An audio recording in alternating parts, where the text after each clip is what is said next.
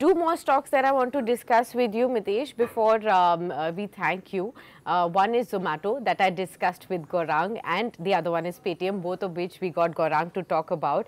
These stocks have been on an up move. Fourth day in a row when, Paytm is on a rise. Again, a 4% move is again what we have seen in the first half an hour of trade already.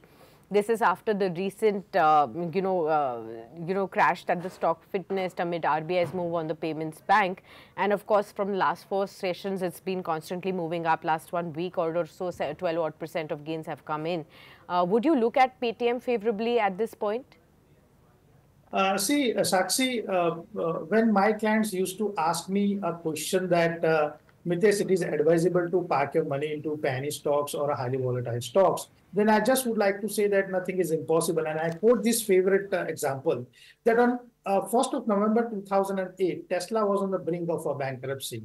And in the first week of 2021, he is the richest man of the world. So in 4,444 days, from bankruptcy to the richest person in the world. So anything is possible again in the stock market. But when you are talking about buying these stocks into your portfolio, just make sure that if you do not follow the discipline, if you do not follow the stop loss strategy, then advisable not to get into. Okay, because once the move starts on either side of the trade, it is absolutely vicious. So for my advice to the clients, as far as Paytm and Zomato is concerned, if you can maintain a strict stop loss, then it will only get into this counter. Otherwise, after this correction, there are a whole host of quality stocks which are available, because the ultimate objective of investor is to make money.